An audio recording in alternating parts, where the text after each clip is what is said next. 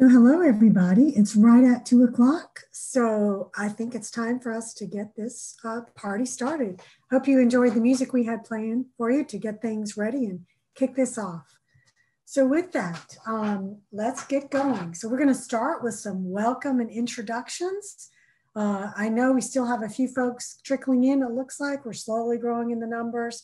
So we're going to go ahead and start, knowing that some of you are going to be just signing on and joining us. Thank you. So with that, let's look at the next slide. Seeing that we have wow, 24 folks here. Thank you so much. Some names I recognize. I'm so glad to see those of you I recognize. Oh my goodness, this is great. Thank you. So a little bit of housekeeping just before we get started. You probably have all been using Zoom this year, so you're very familiar with the features, but in case there's someone who hasn't use Zoom a lot, we want to give you a quick overview.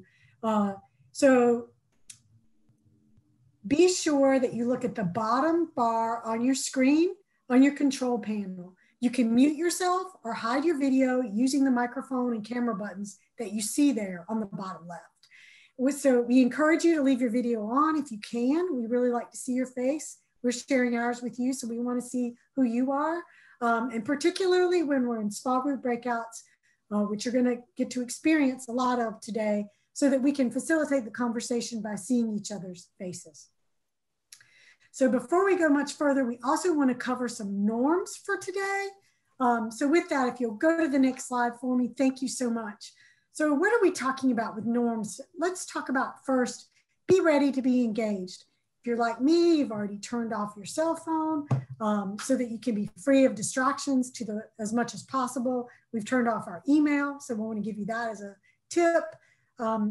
As we move into our small groups, we ask that you come with an open mind, be ready to share your ideas and share your experiences so that we can all learn together.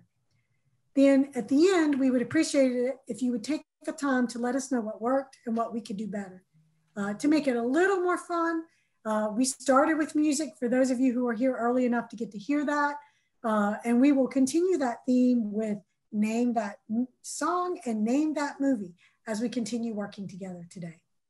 So we do have a packed agenda, so I'm going to be moving quickly, as will all of my colleagues. I have the agenda for you on the screen, but just let me know, we want to let you know that our role today is to bring you all together, facilitate a conversation, facilitate some learning or reminders, and that we're coming to you as supportive consultants, helping you all learn, helping us learn from you about what your experiences are, how you receive the information we're sharing with you today. So this is definitely a collaborative opportunity to come together, learn, and share our experiences and get to know one another a little bit better. It's going to be a workshop type experience where you hear from us and then we break into small groups and together share and reflect on a scenario. So if you think about virtual reality, we're going to have a chance to experience a little bit of that virtual reality today. So who am I and who am I bringing to the table? My name is Victoria Schaefer. I work with REL Appalachia, and I'm joined by my colleagues who also work on the REL project. You'll see us and hear from all of us today before our 3 hours are done. CJ Park, Kathleen Dempsey, Ashley Campbell, Stephanie Suarez, and Ryoko Yamaguchi. So before we go any further, I want to tell you a little bit about the Regional Education Lab program, because the lab program is funding our work together today, so we want to honor that. We've color-coded a REL map for you. There are 10 RELs, or regional ed laboratories, operating in the United States. So we've color-coded the states so that you can see where all 10 are. We are those that are in the dark green or the hunter green. We're coming to you from REL Appalachia today. We're going to share a bit of our work, and you're going to get to hear from some of the folks that we are working with. We want to let you know what RELs do and what we do at REL Appalachia. There are 3 main things that RELs do. The first is applied research. The second is training, coaching, and technical support. And the third is dissemination. And the project that you're going to be hearing from us on today has really done a little bit of all 3 of those, and you're going to get to see and feel a little bit of that experience. So these are our 4 states enlarged, And we are coming to you from the Post-Secondary Transitions Partnership and the work that we've been doing in Kentucky specifically. So I do want to pause and let you know who we brought with us. So we're so happy that many, if not all of the folks on the screen are here with us. You're going to be hearing from them in just a moment. We have Jennifer Carroll from the Kentucky Valley Education Cooperative, Paul Green, who's a superintendent at Jackson Independent School District in Kentucky. And then we have three principals, Michelle Ritchie at Perry County Central High School, Chris Meadows at McGoffin County High School, and Noel Crum at Johnson Central High School. Like I say, you're going to hear from them in just a minute.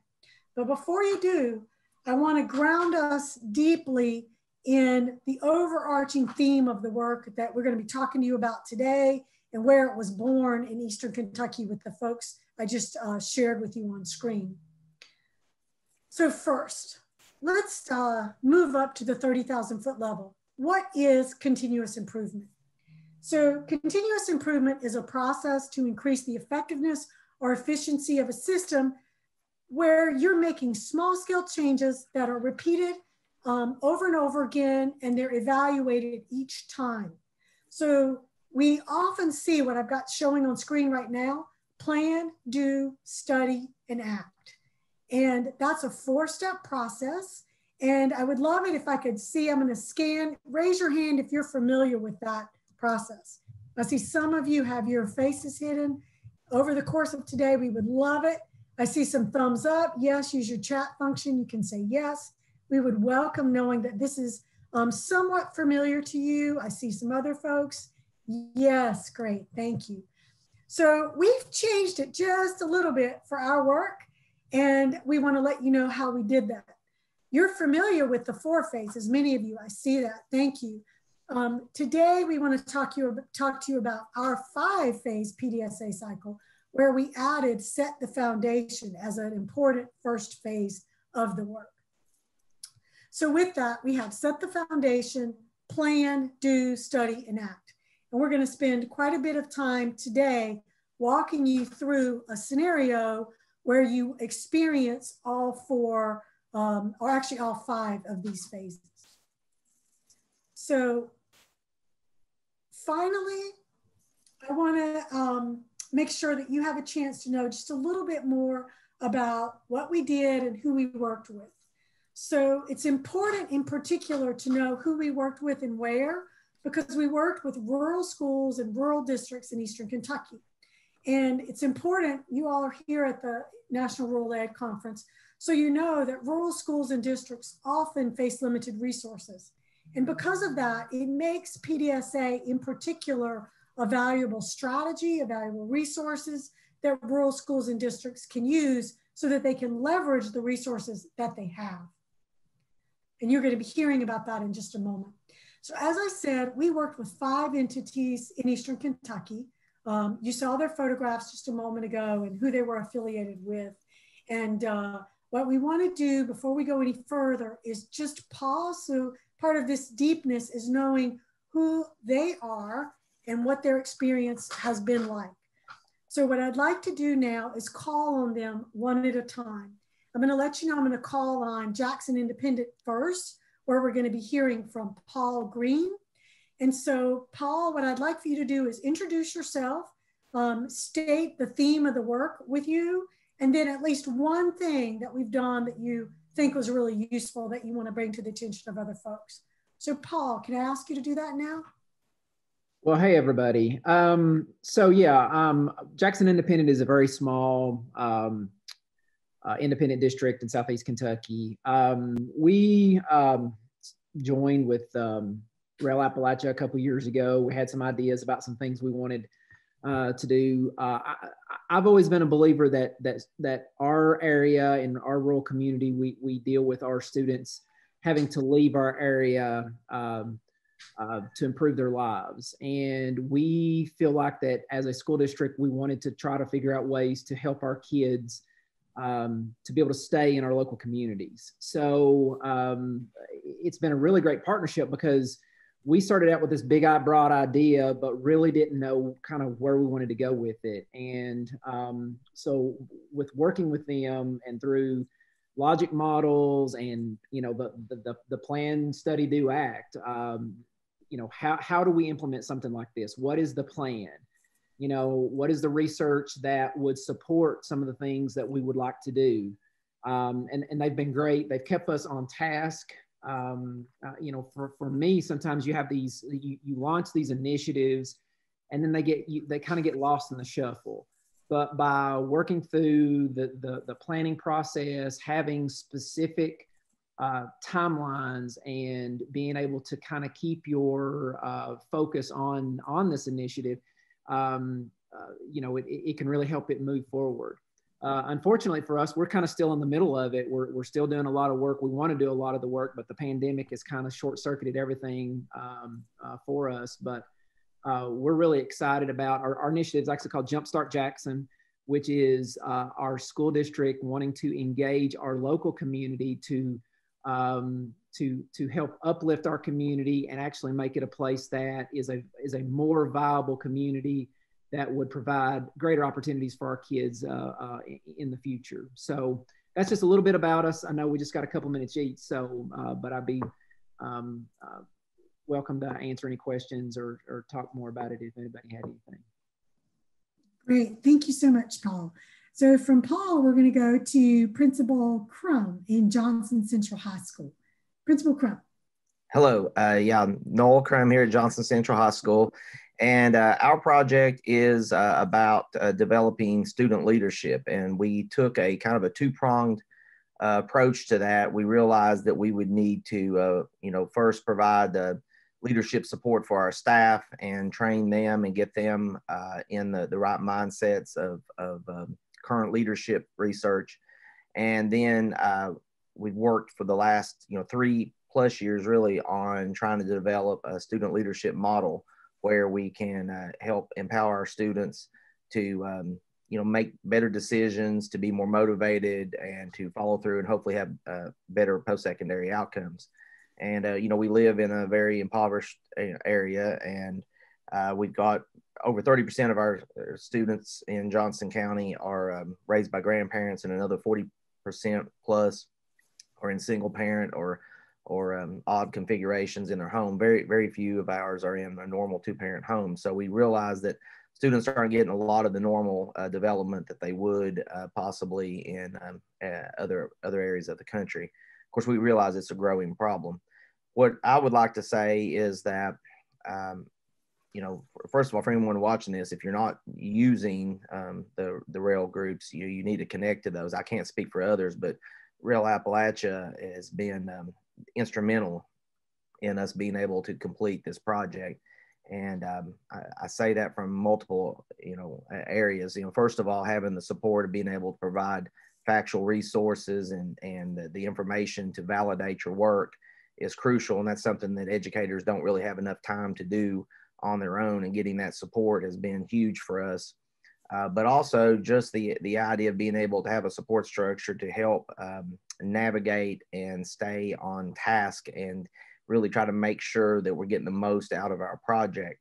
I can honestly say, I know Paul said a minute ago that, you know, with the pandemic, it's really set a lot of us back, as I'm sure it has the rest of the country. But were it not for, you know, Ashley and, you know, CJ and Stephanie and really the whole group that's provided so much support for us, I don't know how we would have gotten through these last few months and at least stayed on any type of thought process to try to provide the supports that we needed for our students. I can't say enough for REL Appalachia and this whole process, but we're excited about where we are. It's still a process. We got a long ways to go, but we're excited and appreciate all the support.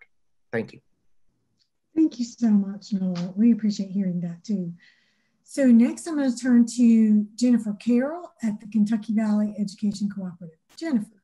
Hi. Yes, our role is a little bit different than the school leaders that you're hearing from. The Kentucky Valley Educational Cooperative is a non-regulatory service agency that serves Eastern Kentucky. So where that arrow is pointing on this outline map, we serve 23 school districts in that area. So that's over 140 schools.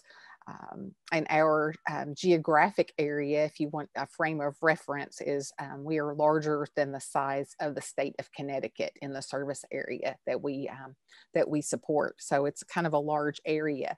So our cooperative, being non-regulatory, we place a very specific emphasis on helping our school districts to really capitalize on their strengths and their talents and their resources to be able to identify and develop solutions to their own problems of practice. So that work with the schools that you have on the call today and other schools across our region had already been initiated through a project that we call Activating Catalytic Transformation.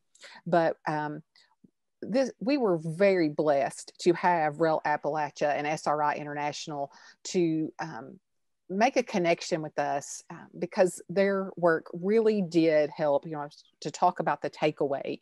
Their work, and specifically the people that are presenting on this session today, they have been blessings because they really have helped us to refine our protocols and our practices and our routines that we use with schools to support them in that work so that they truly are empowered to look at their own data, to identify a problem of practice that exists within their school, that when that problem is solved, it will advance outcomes towards successful post-secondary transitions.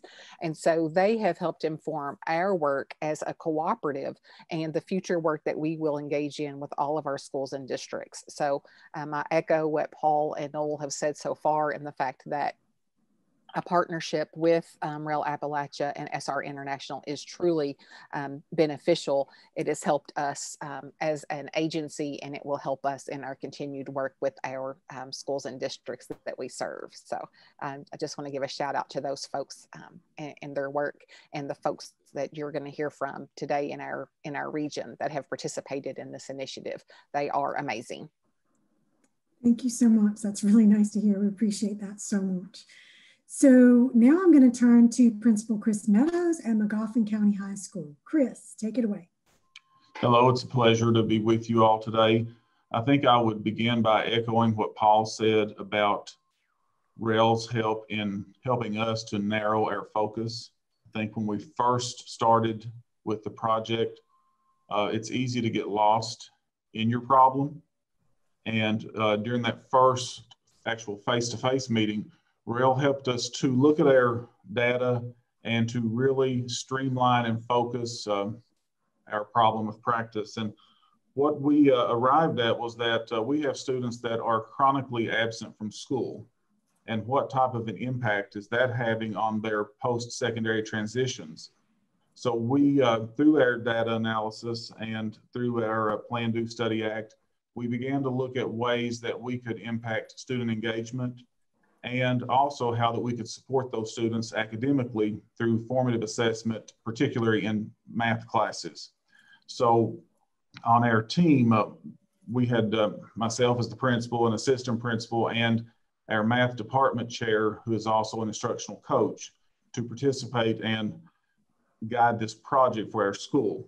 One thing that I wanted to particularly point out that REL suggested that we do that I don't think that we would have ever thought of, and it was so eye-opening to us as a school, and that was the empathy interview. They suggested that we conduct empathy interviews with chronically absent students and to find out things that they liked about school, or maybe things that were keeping them from school. And I think oftentimes we think as educators that perhaps it's the school or things in the school that might be keeping these students from coming to school. But what we found was so different. We found that students were missing school because they have financial issues. They had to work odd jobs to support families. We found that those same students, when they're at school, they love being at school. They view staff members as family members. So it helped us to see our students in a different light. And I don't know that we would have arrived at that part of the project without REL's guidance. I could speak to much of the other things as everyone else has concerning Plan, Do, Study, Act model, but I just wanted to point out that the empathy interview really helped us to understand our students, and it will help us as we move forward. Thank you so much, Chris. It's nice to hear you guys echoing different pieces of our experiences together. Thank you so much. And Miss Ritchie sends her regrets. Unfortunately, she's not going to be able to make it. She's a principal at Perry County High School. We've been working with her as well. And we all understand, because these are really hard days. So we understand her absence, but please know we have worked with her, and that brings me to the next point. We worked with Miss Ritchie, all the folks you heard from, and importantly, a team, and several of them commented on a team. You might have picked up on that. We encouraged them to form a team at their school, and they did. And we want to encourage you to form a team at your school if you are undertaking any sort of PDSA or continuous improvement initiative, or leverage one that already exists as you undertake that work. So be aware the team makes all the difference. The folks on your team can act as your change agents as you go out and do the work in your school with your students or with all the folks in your district. So just be aware of that. And you'll learn more about that as we continue today. So speaking of teams, we're going to be working in small groups that are really going to act like a team. So with that as a mindset, you now know who we are and a little bit about our experiences together and the lens we're bringing to this work. So before we go any further, we would like to know a little bit about who you are.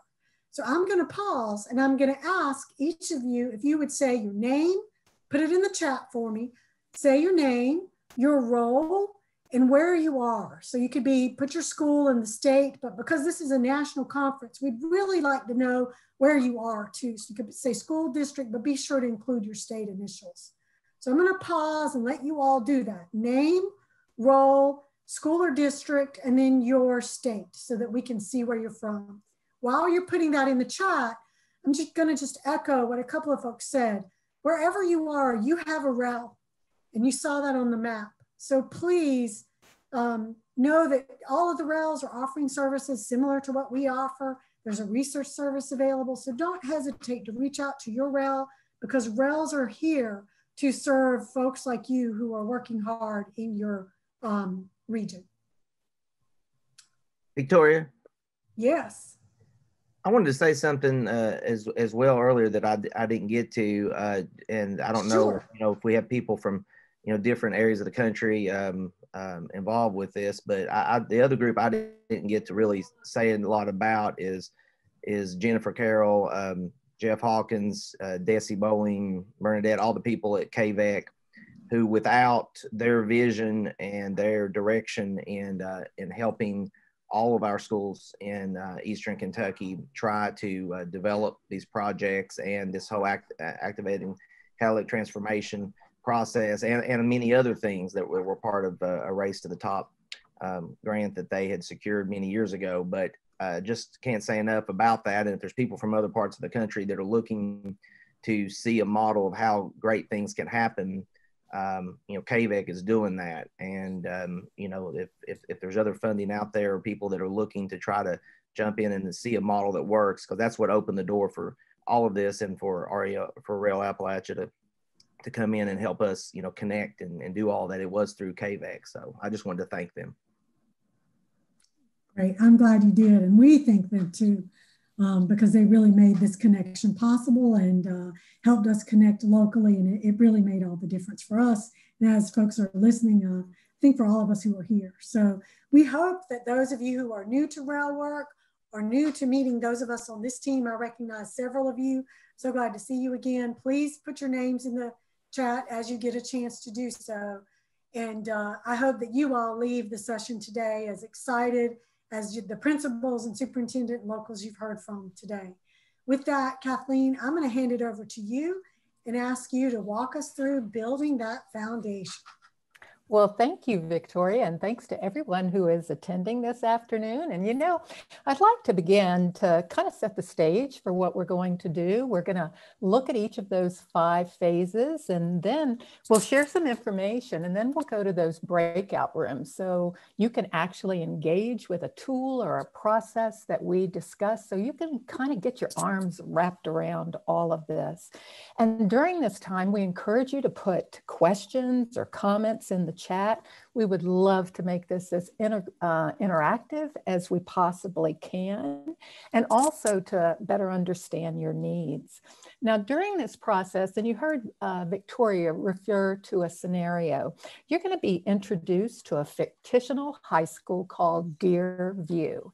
And so you're going to see some samples and examples of work, and all of this refers to that fictional high school. So just trying to get you to wrap your arms around what we're going to do this afternoon. So let's get started with that first phase.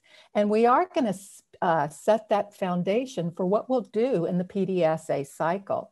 And you know, we often think of the construction industry as analogous to education, as both fields require kind of a methodical procedure that builds on one another. And we know that a weak foundation can result in failure of one or more critical components. So digging deeply into perceived needs and problems is certainly time well spent. And this is what we're going to do during setting the foundation. We're going to define the problem, create your theory of action, and then select an evidence-based practice. And please know that, you know, this takes a period of a few weeks to really establish and work through. So as you're thinking about your timeline for improvement, please know it's not going to happen in one afternoon. You're going to need a little bit of time to get this work together. So for our first step, we're going to define the problem. And, you know, the use of data for decision-making is truly a hallmark of the improvement process. And to make the best decisions possible, you need multiple types of data. And you can see on our slide, we've got attendance, dropout rates, state assessments, graduation rates, family engagements, you know, many different types. We urge you, please resist the urge to rely solely on student achievement data for decision-making. You know, this one type of data just provides a single perspective. And this one type of data alone may limit your perception of how various student groups experience learning at your school. Now, if you're facilitating a data process, we hope that you can compile that data in a way that will help your team. If you take that data and create charts and graphs, it'll help the members view variations in the data a little bit more quickly. And as you're going through that data process, we want your team to make descriptive statements about what they see in the data and then pose questions. And it's these statements and questions that are going to form the basis of that problem statement. Now, once you've got your problem statement, you need to dig a little bit deeper, and we encourage you to consider using that 5 whys process. You may have heard that quote. It's often attributed to Edward Demings, that every system is perfectly designed to get the results it gets. And in this part of the process, we're trying to get to the system. So what are the policies, the practices, the processes that are contributing to these undesired student outcomes? You know, we have a template that will kind of guide us through, and here's that 5 whys template. And that'll help us dig in by simply asking why 5 times. I know it sounds pretty basic, but I tell you what, it really helps you get down to the root of it. And when digging into root causes, it's just important to keep discussions focus on the reasons within a school's control. Again, that's those policies, procedures, instructional practices, you know, rather than reasons beyond the school's purview, such as student characteristics or family backgrounds. Certainly, we all know that many variables can affect student outcomes, but we've got to remain focused on what the school can control and what offers a viable approach. And so this is something we'll use to help us today in those breakout sessions. You know, once you've finally gotten your problem statement in place, you want to finalize it. And you see 2 on your slide, 2 problem statements. The first one is really just too vague. Students are not graduating from high school, college, and career ready. See, that doesn't help lead us to any action steps. What are we going to do? What will we know to do? That second problem statement is much more specific. Students are not prepared for post-secondary transition due to inadequate development of academic and non-academic competencies. This statement helps us better align what's happening during their years in high school and then leading to that post-secondary transition. So once we've gotten our problem statement finalized, we go to step 2. And that's creating your theory of action. And that theory of action is a graphical representation of your improvement initiative, and it helps your team articulate how school resources and actions lead to those desired outcomes. And we have a template that we can share with you, and you can see that the first thing that we did was to write down our problem statement right at the top. We want everything else we do to line back to that problem statement. And then we'll start adding in our inputs. We'll find that evidence-based practice that we intend to implement. And we'll have on this representation our short, mid, and long-term outcomes. I want to point out a couple of things. Look at those mid and long-term outcomes. And Ryoko, if you could just go back one slide, please. Thanks so much. Those long and mid-term outcomes are student outcomes. And so we're going to think long range for those. But that short-term outcome is typically associated with educator outcomes. And so those educator outcomes are going to help us get to the mid and the long-term outcomes. Okay, let's go ahead. So as we start with our long-term outcomes, we're going to use that backward design approach and kind of think, to yourself or with your team, if our improvement effort works just as planned, how will student outcomes change in the next 3 years? You know that to really make measurable changes in student outcomes long-term, it may take up to 3 years to occur. And then we think about those midterm outcomes. That may take 1 to 2 years to actually reach those midterm outcomes. Again, these are both student related, and we'll need to hit those midterm outcomes before we can certainly address those long-term outcomes. Let's go to the short-term outcomes. Now, as I shared with you, those short-term outcomes are educator focused. And we know that changes in student outcomes are prompted by adult behaviors and actions. So as we think about our short-term outcomes, we've got to consider who within the school, is it the administrator, the teacher, the counselor, who has the greatest opportunity to influence the desired student outcomes. And these individuals become recognized as our change agents. And these change agents are the ones that we identify those short-term outcomes for. And in this example, you can see that the primary change agent is the teacher, because that person, that teacher, will likely have the greatest effect on improving student academic achievement. And 2 goals were identified there. And those are both in helping students build relationships and helping students understand why what they're learning is important and how it will relate as they transition to post-secondary, and also helping students be more aware of where they are in the learning process. What do they know and what are they still needing to work on? So you can also see at this point in time, we started to list our inputs, and we've put these things together. And so next we need to find what is the evidence-based practice we're going to use to help us get to these outcomes.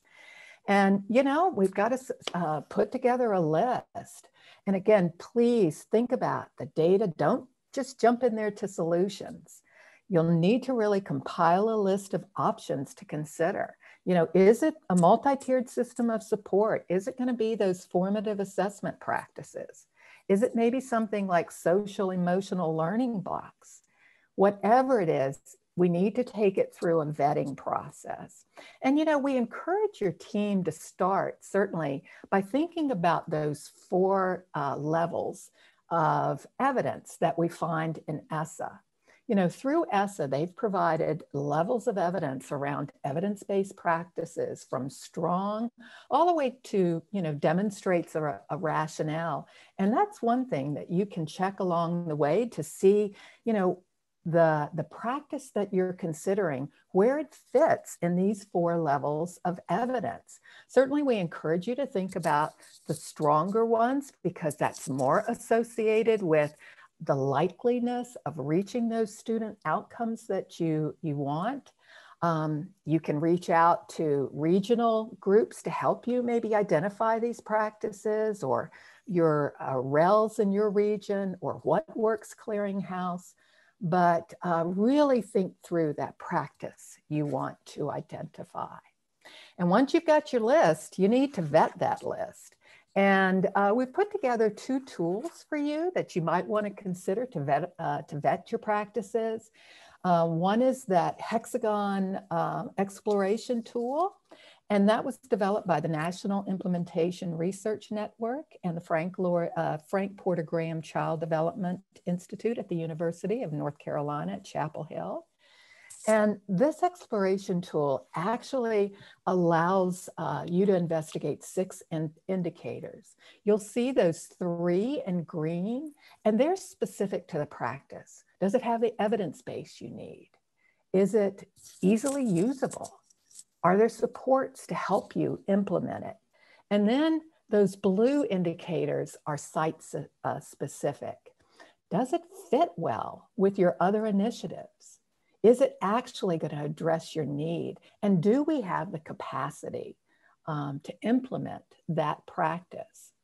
You know, the other tool we have on this slide is the applicability of evidence-based interventions. And that was put together by our colleagues at REL West.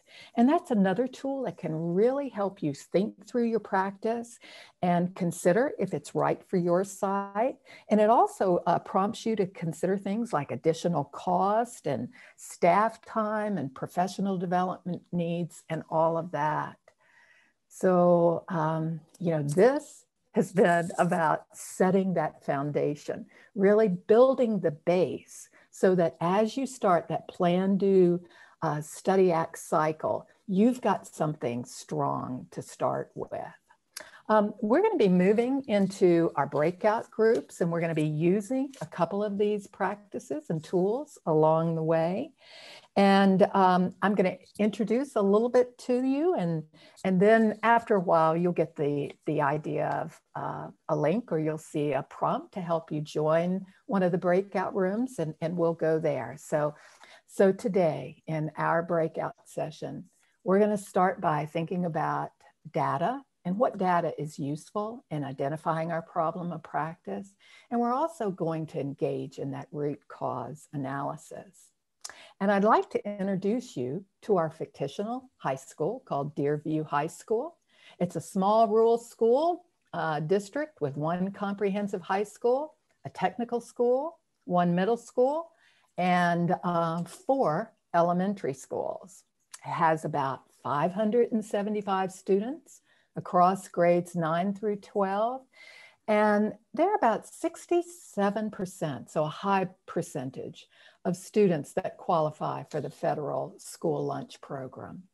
Deerview offers a couple of advanced placement courses, extracurricular activities and clubs and sports.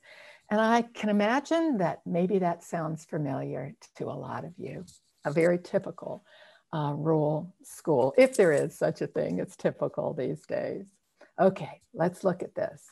Now I'm going to remind our team that in a few minutes, we're going to jump into these small breakout rooms. You're actually going to get a workbook. There'll be a link in the chat so that you will see this link to open up a workbook that you'll be able to use. And that'll be there and ready for you. And we'll work for about 15 minutes on some data analysis. And then we'll go for about 10 minutes on our root cause analysis. So guys, anything else that I've forgotten? I don't think so. When you see this, you'll be able to jump into that breakout room and get your workbook. So yeah, we want to get back to just learn a little bit or have one thing to share that maybe was an aha.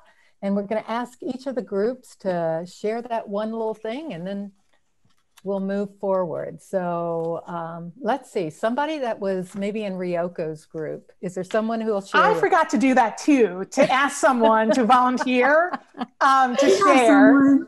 So I don't know if Cheryl or Jamie wants to share. Otherwise, I can obviously share, or CJ can share. But what about Victoria? You said you had someone in your group. Thank you for being so diligent to do that. We do have one, so we'll go first, and you guys can maybe think about volunteering someone from either of those two groups. So Paul, do you want to take it away? Yeah, so I mean, we had some good conversation. I think the big thing for us is we were already starting to work through the problem and trying to figure out solutions. And I think for us, while we had some data to work with, the big thing is we wanted more data. We wanted more information. We wanted more of that student perception data to be able to drill deeper into some of the issues that we were seeing with the school, the reason for their, the achievement gap, the low achievement numbers, why was that going on? We talked a lot about, the one or the couple questions that were the perception data. Why did so many of the students never want to seek out help? And then of course, when we got into the 5 whys, we ran out of time because we were already drilling into, the reasons why that students had performed lower, what were some of these issues. And so we were working our way through it. So for us, I think it was a good exercise that we were making progress. But I think because we didn't have, coming as educators, we know our students, we know our schools, so we have a little bit more of that anecdotal information to draw from. So in this case, it was a little bit more difficult. But just understanding that through this process, we were already starting to see some things. Some more clarity, but also more areas that we just needed more information. Thank you so much, Paul. And I think what you said, ask the students, what's working well, what's not working well. You're going to learn a lot of information, getting some of that perception data. I will share, Kathleen. Thank you. One of the things that we talked about in the group, just like what Paul said, and is we wanted more data. Just because that's us, we're educators, so we're always wanting to know more data. But one of the things that I mentioned is I would like to know more about the intersections of data.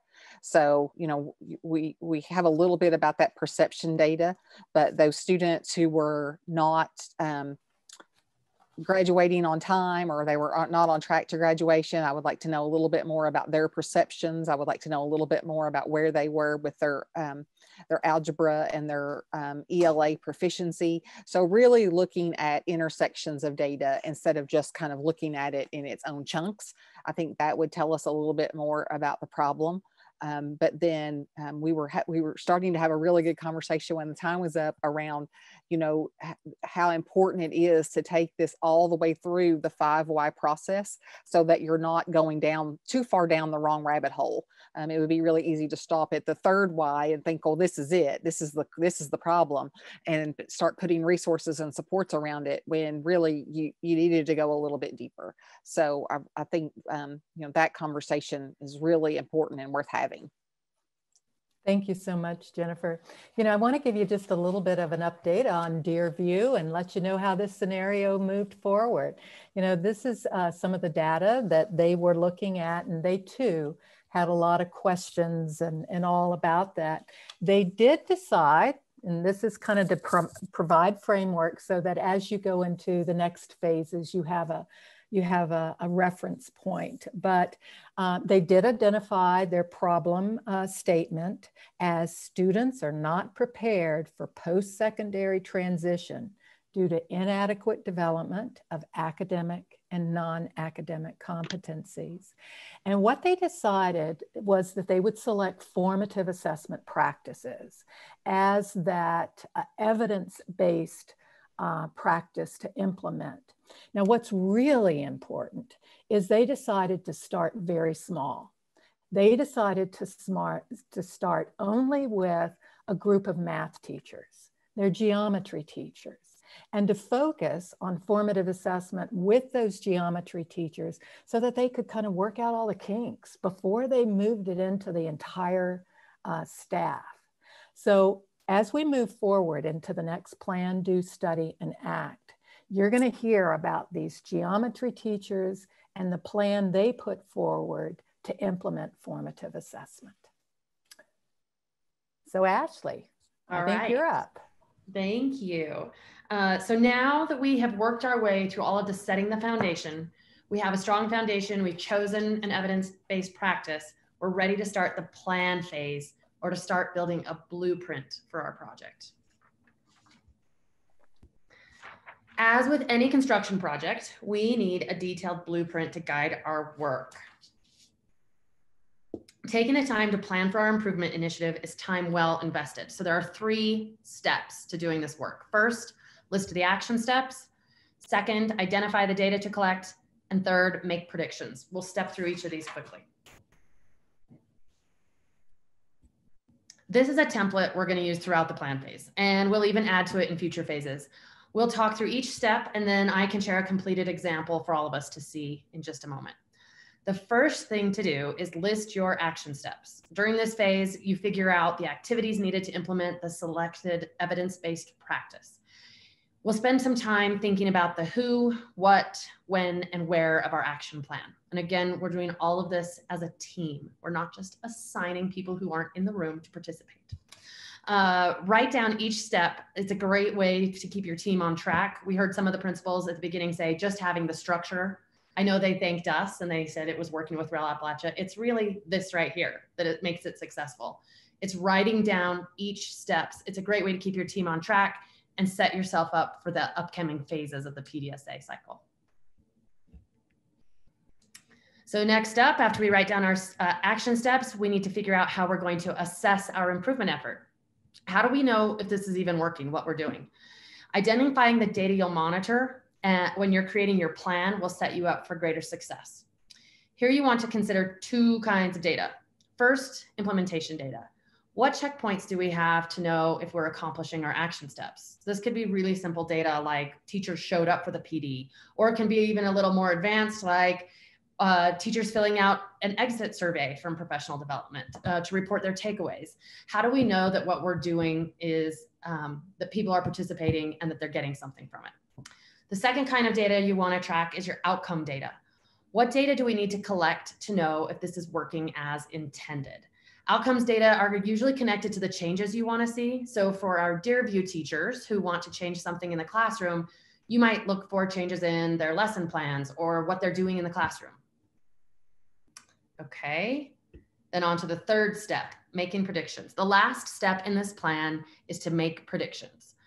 We set our steps, identify the data to monitor, and now we have to ask ourselves, what do we think we're going to see in these data? What would we call success? How will this activity actually play out? This is a critical part of the plan phase as it sets up the process for the continuous improvement cycle. Checking what we learn against our prediction in the future steps will help us quickly learn what worked and what didn't work. So we really need to take the time to do this in our plan. Think of it like kids in a science class doing using the scientific method. This is your hypotheses. This is what we're going to test against to know if it's working or not working in the study phase. So you may make a prediction for each step, or if more appropriate, you make predictions across multiple steps. And here's our Deerview, here are our friends at Deerview High School and their plan. Remember that the team there decided to focus on formative assessment. So this table is only a portion of the planning template. I've removed the who and where parts so you can see more detail. I can tell you though that the WHO are the 10th grade geometry teachers. They decided that when would be October and November that they'd work on this, and where was regular team meetings and staff meetings. So here's what they came up with for those 10th grade teachers. The team members detailed action steps for how they would learn to communicate learning expectations, motivate student understanding, gather evidence, and use formative assessment feedback. The team also developed plans for collecting evidence. They decided that the data they would collect would be both through interviews and lesson plans. And finally, they predicted the changes they would see in teacher behaviors. This plan is going to be used across all future phases of the PDSA, starting with the do phase next. So we're ready to do, Ryoko. All right, so now it's my turn. Thank you. So the do phase. All right, here we go. So I'm a former special education teacher, so I'm going to talk a lot about special education. So I hope some of you guys also are like me with some special education training. So a lot of times when we think of do, as educators, this is where we first go to. We're going to do it. But remember, we just finished phase 1, which is setting the foundation, and then the plan phase, which is 2, with the blueprint, right? And so just like using the same analogy of building a house or in a construction project, we're now going to use the blueprint to build the house, right? And so we're going to implement the action steps, but we're now also going to monitor the data. And so this is the part where, unlike just teaching, we're going to also be cognizant of monitoring the data, because this is part of the continuous improvement cycle, which is a scientific method. Right? Because in the plan phase, we just started to hypothesize, and without the data, we can't study it. So just like the action plan template that Ashley just talked about, it's literally codifying who's doing what.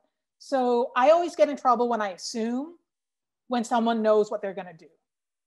And this is the kind of tool where it looks so simple, and yet it's really great to make sure everyone knows what they're doing.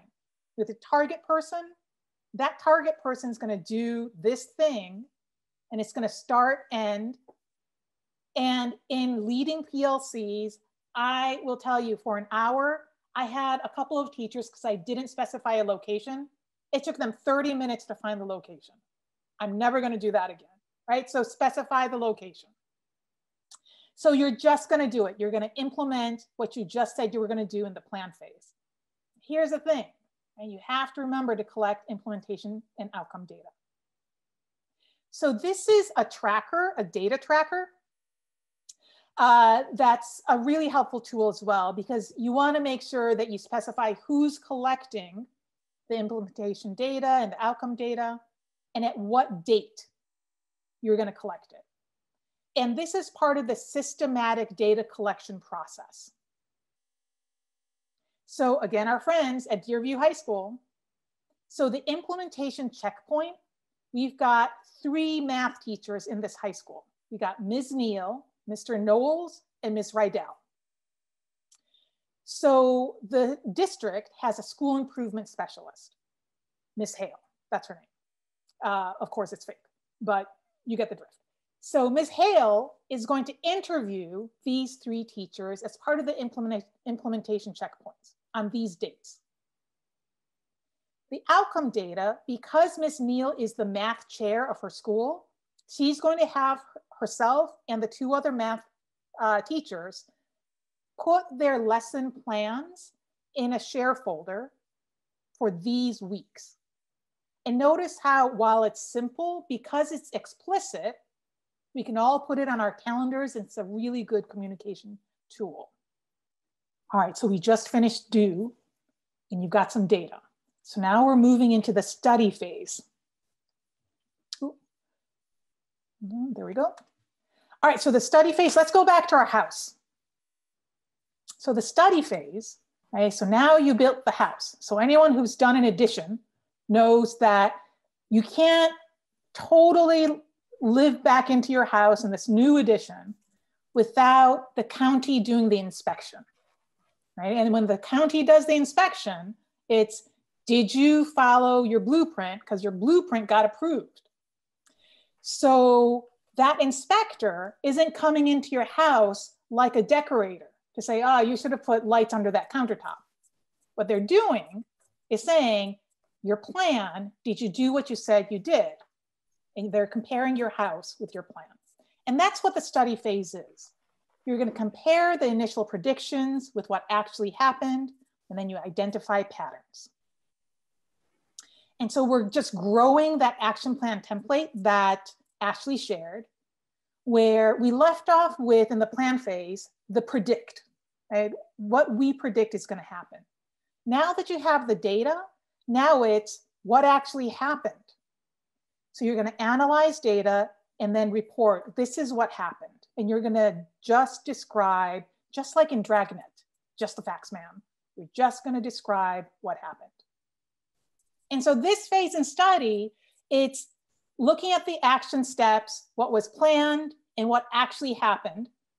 And when you're doing this, here's the thing, right? And then again, even if you have the same students in your classroom, tomorrow can be another day with different challenges. And so this is where you also want to think about what could affect the implementation or outcomes. So then we're going to review what we just saw with Ashley presenting on, so Deerview High School, right? They did formative assessment. Teachers were trained on formative assessment. And so the first part is they're going to learn how to clarify and communicate learning expectations and how to motivate. The data were interviews and lesson plans. And so the prediction was, this is going to be so easy for teachers. We as teachers know how to do this. We know how to motivate, right? All the teachers should, this is review for them. They should be able to do it. All right, so in our breakout session, we're going to talk about interpreting data. So what I want you guys to take away with in this breakout session is, first, think about the data you already have. And then you're going to learn how to analyze that data for improvement. Again, not for accountability, but it's really for improvement as educators. And that's what I feel like we do when we talk about data. So you just heard, right, Kathleen, Chris at McGoffin High School, they may say data and I say data, but we say the same words and it could mean different things depending on the hat you wear in this umbrella of education. So now that I do research, my researcher hat, when I think of data, I'm thinking, right, statewide data of 93,000 kids, because my intention, my purpose is to generalize my research findings. But a principal uses the word data and it's for his or her school. So let's say 528 kids in their school. And a lot of times the purpose is for accountability. But I want us to also have that teacher hat when we're thinking about improvement. So when I was a special ed teacher, let's say I have 10 kids in my self-contained classroom. Each kid has an individualized education plan, which means each kid, I have to do some assessments, right, observations. And so for me, data was N of 1. Because I'm focusing on Jane in my classroom, thinking about how I can improve her reading scores. That's also data. And so data in education, we have so much of it. So we don't need to be actually adding on new data. Like we need to do more surveys. Let's survey some more kids to figure out what the problem is. Look at the data you actually already have. So for Deerview, this is where we purposely said, here's these 2 sets of data. For the implementation checkpoints, just ask teachers, right? In PLC meetings or whatever, it's great opportunities. You don't need an extra time to do it. Just interview teachers. Hey, how did it go? For outcome data, because the short-term outcomes are educators and the micro movements that educators do, you know we all have to do it as educators, is lesson plans. Just use that as data, right? So it's like friends don't let friends think that to get data, you need to get new things. The first thing I always hear when we start this is, let's do a survey. And a lot of times I'll have to say, well, let's look at what data you already have. And we tend to have a lot already in education. So during our breakout, we're going to fill in this gold box. So we saw that in Deerview, we've got Mr. Knowles, Rydell, and Ms. Neal. They went through professional development for formative assessment. They're going to use formative assessment in their classroom. And we predicted that totally easy stuff. These teachers are able to clarify and communicate learning expectations, and they'll know how to motivate. This is what we do, right, as educators. So our prediction during the plan phase, all of them in their lesson plans are going to show that they, are using formative assessment in their classroom. So we're going to look at interview data and lesson plan data to go through this column for study, which is study results for data. All right, 25 minutes. The first 5 minutes, we'll review the data, and then 10 minutes, we'll look at interview data and then lesson plan data. And we will have the facilitators go through this exercise with you in our breakout session. So hang tight as we go to our next breakout session. All right, we should all be back. So again, power of one. One aha, 1 minute with our breakout. And luckily, I think we only have 2, right, breakout rooms. So why don't we start with my breakout room, and Victoria has graciously offered to share. One aha in 1 minute. One aha. So we had more than one aha. The group had a very rich discussion. People were very thoughtful about reviewing the interviews with the teachers. People emphasized the variation across all 3. I think if I were to have to pick the biggest aha, it came from the superintendent in our group, who recognized that the teacher who had been teaching for such a long time and really didn't have his heart in it could easily be in compliance with his lesson plans, if you will.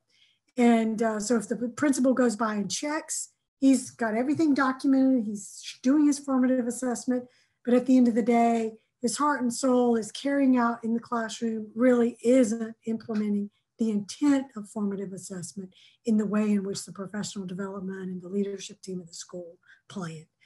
And so you have to really take that extra step to interview teachers and go the extra mile, do the observations more than once to see what's really happening. Oops, one more thing. And you need to look at changes in student achievement. There, stop. Fantastic. It was under 1 minute. All right, how about the other group?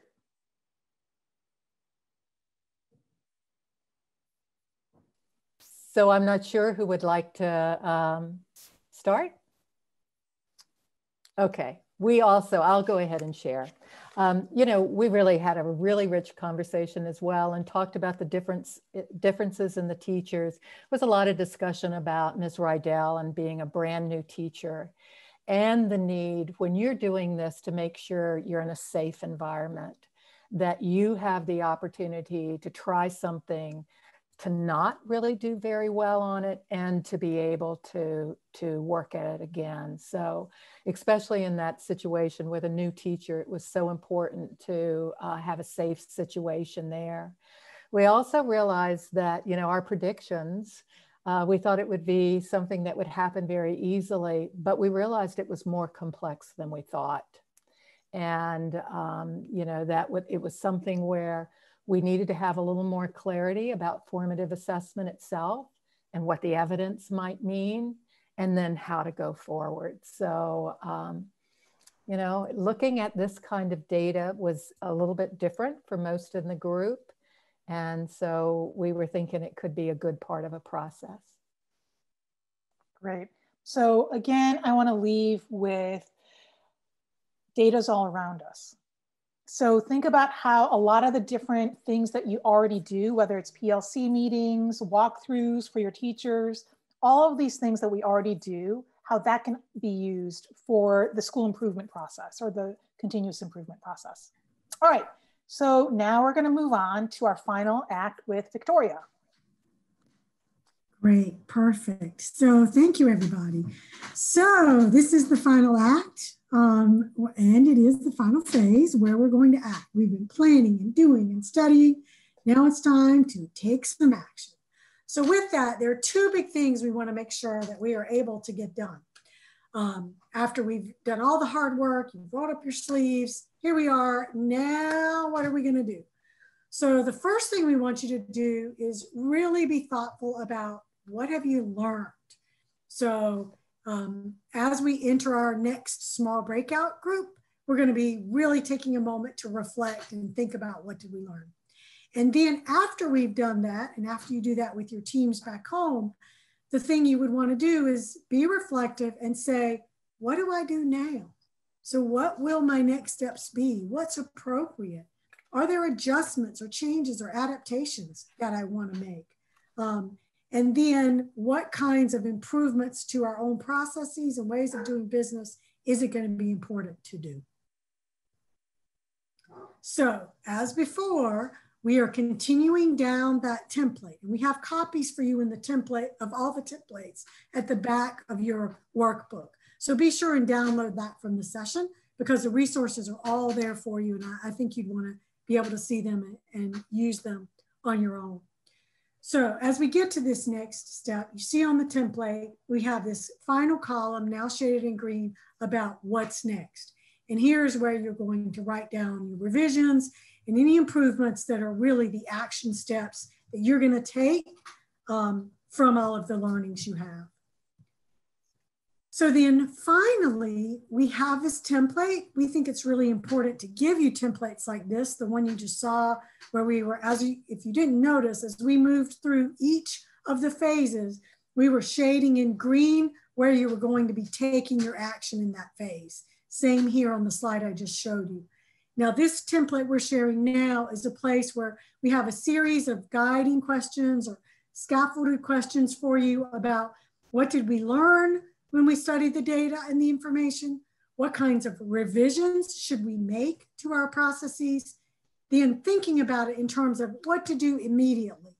When I originally described and introduced you to the PDSA cycle, I said it's really rapid cycle and rapid cycle reflection so that you could really stop, look back, and then decide what adaptations or changes you want to make. And this is where we're wanting you to do that and document it. And then think about, as I said, the immediacy of what you will do in the short term based on what you just experienced. And then some things may need to take a longer time. And so you want to be able to think through that and differentiate it in a table like this one, or at least a conversation that you have with your team back home. As we move ahead, what you'll see on the next slide is that as you think about working with your team, one way that you want to guide your team through interpreting the data is to use a discussion protocol, much like I was just guiding you through. So you can work through these questions and then use them to surface and synthesize what you've learned. You can compare the prediction, as we emphasized a few minutes ago, to the actual and discuss insights and whatever it is new that you've been learning. So these are going to take the time to record in the table that you've been building all throughout the cycle. So you'll see a discussion protocol to use when we move into our small breakout groups. You can synthesize the new learnings and just be careful, resist the urge to plan next steps when you're in the table, because you're going to get to that in just a moment. So as Ryoko has on screen, this is going to be the column you're going to be using when we move into the breakout groups for the first thing that you're going to be doing. So I think we're down to about 15 minutes, maybe just a little bit less at this point. So we're going to roughly do 10 minutes to finish out the protocol, 5 minutes to review what Deerview decided so that you have the completion of the example available to you. So what about from the other group? Who's going to share out from that? Kathleen, Ashley? Well, I don't think we identified anyone just yet. I'll take one. I'll take this one.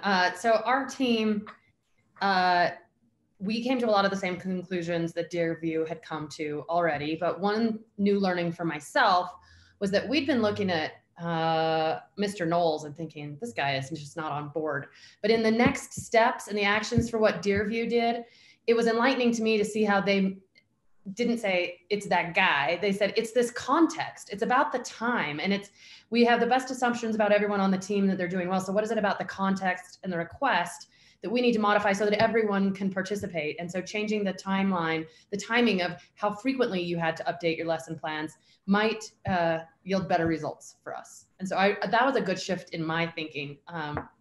Instead of just looking at the guy across the room and thinking, what's going on over there, to actually find practical approaches that would work for everyone and look at the system, not the person. So thank you both groups for reporting out, and thank you for the discussions that you were having and that you've had all afternoon with us. Thank you. So let's just pause for just a second to think about what would the appropriate thing for Deerview school improvement team to be for them to decide to do. What should they do? And here we've got different stoplights representing actions they could take. Here we've got green for go all out. Just launch the initiative in full in your school, go nuts, full speed ahead. That's one option. Another one would be to be more cautious, yield. That's why we have the yellow light here, and say, wait, we should try this again with the same teachers, test it at least one more time so that we can be sure that we are having all those teachers come along before we just press go and bring everybody into this. Or the last option would be stop. Here we're showing you the red stoplight to say, no way, formative assessment doesn't work in my school. It's really a bad idea. Wait, let's go back to the drawing board and pick out something else to do. Well, as you'll see, if you keep reading in your workbook, Jody basically hit the nail on the head because in our storyline, Deerview decided to proceed cautiously. They were not going to switch, and they're not going to take it full scale within the school. So thank you, Jody, and thank you for the tip to add the blinking light. And so that's our message to you on continuous improvement overall. Don't stop believing. It does just go on and on and on, and it is a continuous improvement process forever, because once you work on one thing, you can move right on to the next. So you take all the skills you learn and apply them to the next thing you're going to tackle. So don't stop believing, and thank you for staying with us. CJ, I'm going to turn it to you now to do our wrap up. Yeah, thank you, Victoria. So we're going to wrap up real quick right now. Look for a link in the chat for a survey. One of the things we want to do is get some feedback from you all about how this session went. And so we'd really appreciate it if you would provide us some feedback so we can grow as well. So I just wanted to quickly go over an overview of today's content. So we learned a little bit about what continuous improvement is. We went through a 5-step cycle of continuous improvement that begins with setting the foundation, then setting out a plan, then actually acting on that plan. Then we study that plan, and then we decide how are we going to act with these new learnings, what are we going to do next? And then we start that cycle all over again with our new adjustment. So what's next slide? And the last thing is, we shared a lot with you today, and we're sending you, well, you'll be able to download these materials. I believe they're posted on the interactive website for the conference. So you'll be able to get these, and we would ask that you think about how you might share this with your team to address a problem locally. And so what we're really hoping is that you kind of take these tools and use them. And so if anyone has any ideas about who they would share them with or a problem that they might address with them, we'd like to hear from you and for you to put them in the chat. I'll say that with all the remote learning we've all been experiencing, that this continuous improvement process, I think I'll share with some of the schools I work with, this is one way to get quick information and pivot quickly in uncertain, quickly changing instructional times. But this is one good process to figure out what is working to engage students and keep learning going. Okay, and another reminder about the survey that Stephanie just put in the chat. So please fill it out for us. And that's it for our session. If you want to learn more about our work at REL Appalachia, there's a link to our post-secondary transitions partnership. And there's also a site for REL Appalachia overall. You can follow us on Twitter or email us. We really want to hear from you. And especially for folks who happen to live in our service area, we can help you directly or send you to a REL that serves you in your area. And so we really appreciate for all of you that stuck with us for 3 hours on this Thursday afternoon. And we hope that it was beneficial and a good learning experience for everyone. Take care, everyone. Thank you, everyone. Thank you. It was good to see all of you. Everyone. Yes. Great to see so many of you. Bye-bye. Yes. Bye. Bye. Bye. Bye.